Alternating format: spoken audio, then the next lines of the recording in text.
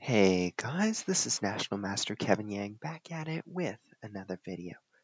So who's this against? Well, it's a new person. You don't know, but we have to introduce our friend Chessleonmaster. So our friend Chessleonmaster is playing against me in the simul that we have every Friday, 5 to 7 p.m. Pacific time. Let's get started. D4, knight f6, c4, e6, knight c3, bishop to b4. So this is what is called the Nimzo-Indian defense, or the Nimzo-Indian defense, or however you pronounce it. Nimzo-Indian, Nimzo-Indian, whatever it is. But essentially, the bishop comes to b4, pins the knight here. The knight comes to f6, pawn goes to e6. This is a casual setup. And I choose the queen c2 variation. And after queen c2, there are so many ways to approach this position. Some people play b6, some people play castles, or not b6, some people play d5, some people play castles and then play b6. It really depends, right? It's up to you. Some people play c5. Some people play knight to c6. There are so many moves for black here.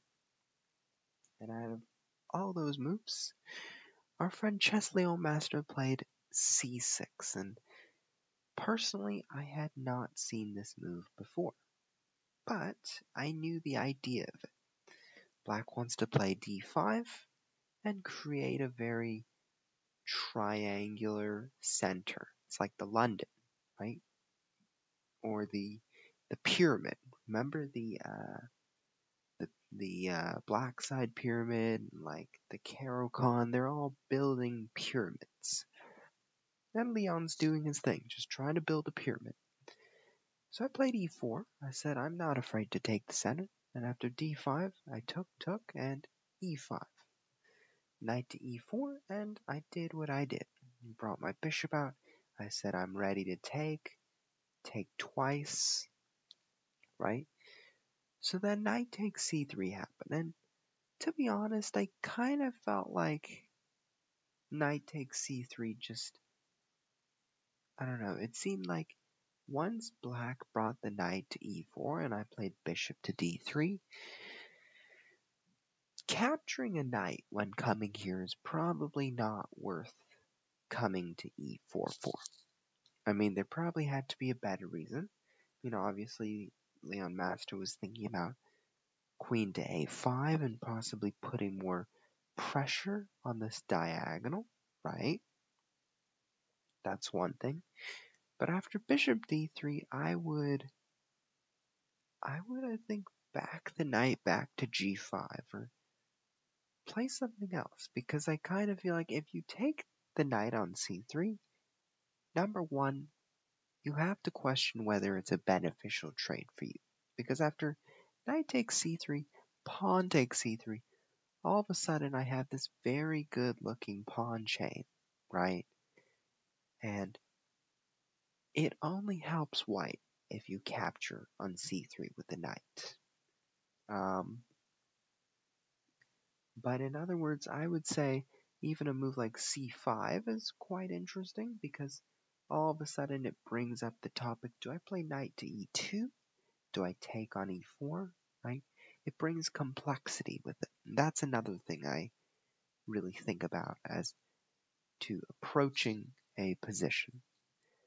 Knight takes c3, b takes c3, and now bishop to e7. So now I complete my develop. I play knight to f3. I could have also played knight to e2. I think that was the better move, because in hindsight, I one day want to play f4 and f5, but at that moment I was just not thinking about it.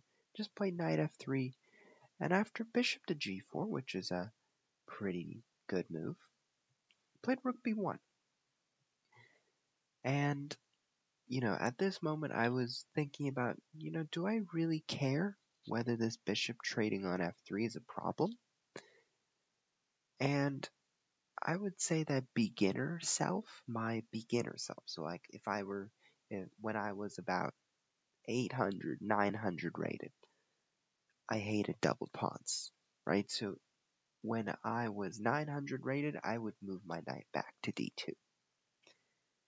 But I am much higher rated, and I've taken from experiences that double pawns are not the end of the world, so I played rook to b1.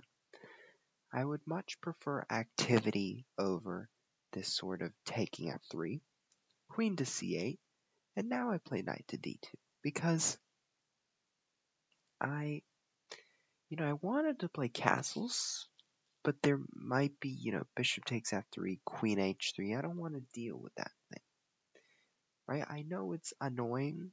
It might be annoying, and I know I could still play it, but I decided not to, right? I decided let's get out of it first. Let's play knight d2. Let's think about playing f4, right? Playing f4 and just expanding on the king side. I think that is a good suggestion, right? And in addition, I played knight d2 because I want to think about h3. And if this bishop goes to h5, I can place my bishop on f5 and really dominate this sort of atmosphere. Knight d7 happened, and here I said, let's play h3. Let's scare away the bishop and let's start expanding. Now, another move I could have played is f4, right? Another move I could have played is h3 like I played in the game. I could have also thought about this knight f1, knight e3, and knight f5 maneuver. That's another thing I thought about, but I said, I'm going to play h3, and after bishop h5, I'm going to castle. I don't care what happens. Bishop g6, very good move by our friend, Chessleonmaster. Simply saying, recognizing that my queen and bishop are very strong, right?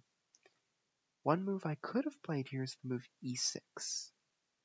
And after knight f6, I could have taken on f7.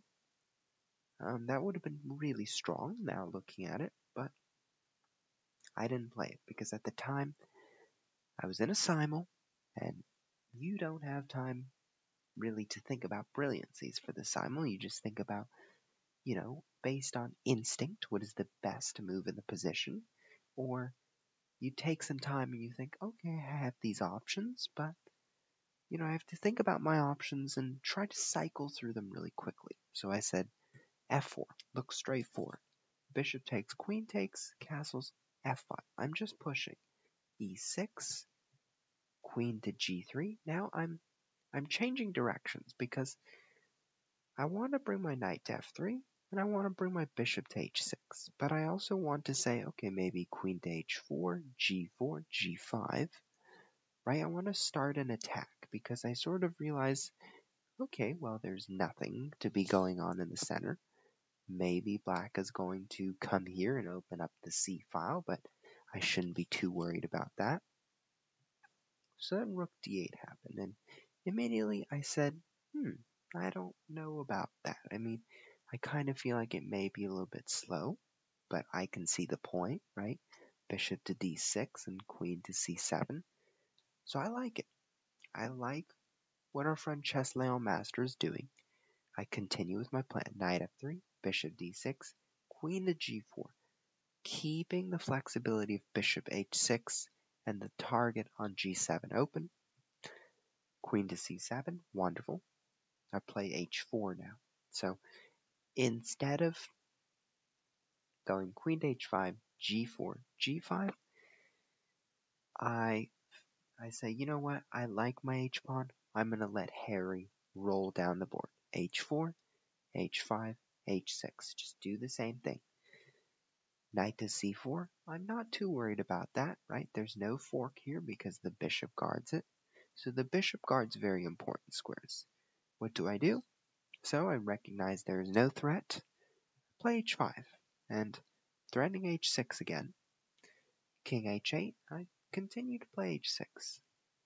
But then g takes h6 happens, and to be fairly honest, I was expecting rook to g8 here. And after rook to g8, I was thinking I'm going to move my queen to h4, try to attack this pawn, and just have a good time. Just try to. And if I somehow screw it up, I screw it up.